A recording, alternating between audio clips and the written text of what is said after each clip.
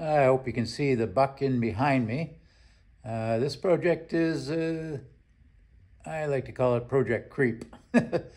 Mainly because it's a lot more complicated than I thought it would be. A lot of ideas I had in my head haven't quite worked out, but it's coming along very well. I'll swing this around and actually see what we're pointing at. As you can see, I have the upper rear corner mostly done. The difficulty I'm having, this is what's under the back corner as well, 2x4 stringers.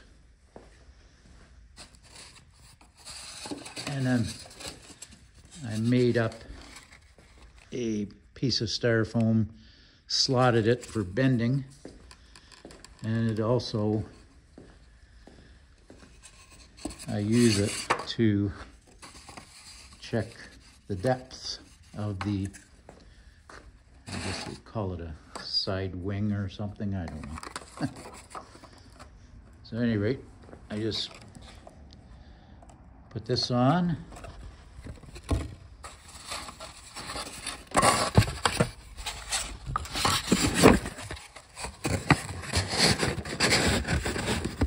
Bear with me a bit. At any rate, as you can see here, it's a little bit too low.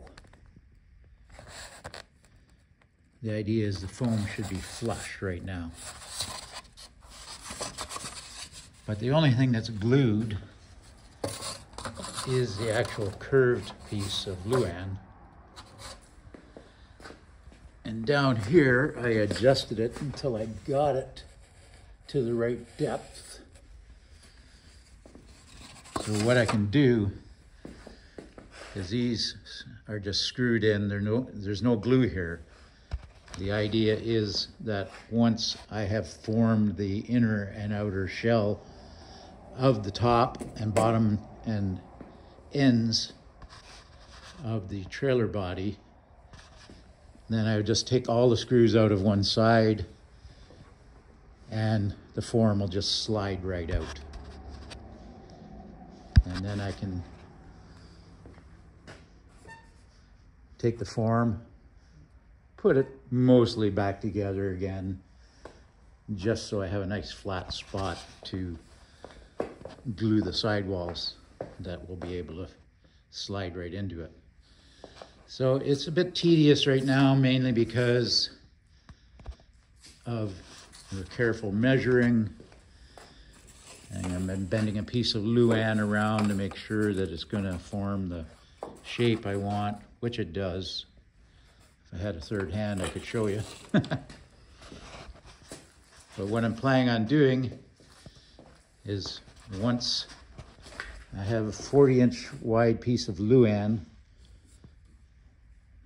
so I'm going to add, I need 2 more cross braces.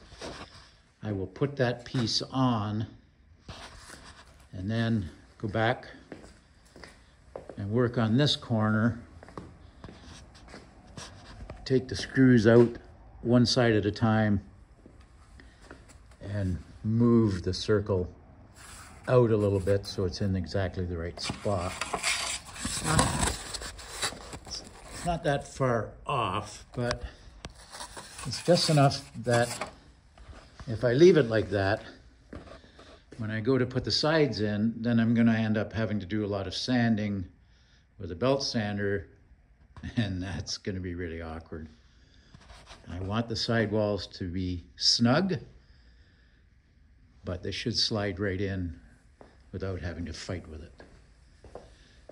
And here's one of the sidewall foam bases, all cut out exactly the same shape as the side, as the piece of OSB board you see here.